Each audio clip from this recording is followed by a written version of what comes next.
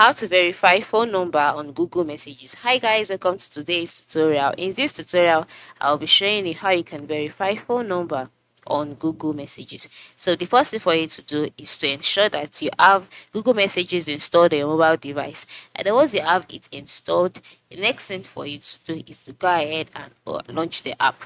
So once the app is launched, you'll be taken to the page where you would see all of your conversations. And then by the lower right corner of the screen, you'll see the option Start Chat. And also at the top part of the screen, you'll see other options.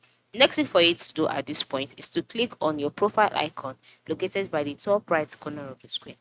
Once you click on it, a box will be displayed showcasing your Google account archived, spam and blocked, marked all as red, device pairing, your data and messages settings, then help and feedback. Just go ahead and click on messages settings. So once you click on it, you'll be redirected to another page. On this page, the next thing for you to do is to click on the general settings.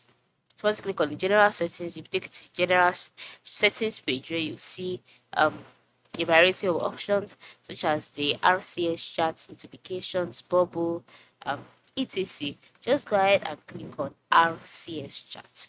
Now this RCS chat that is being displayed on my screen might vary depending on the account or depending on the peculiarities of your phone. Yours could be chat features, alright? Whichever one, just ensure you click on it. Once you've clicked on it, you'll be brought to the chat features page or the RCS features page. Now the first thing for you to do is to click on turn on RCS chat.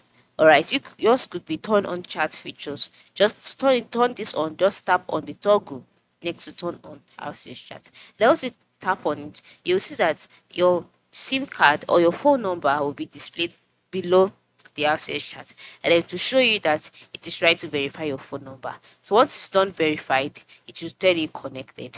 Alright, so just like that, your phone number has been verified. Very simple. So this is how you can verify phone number on Google Messages.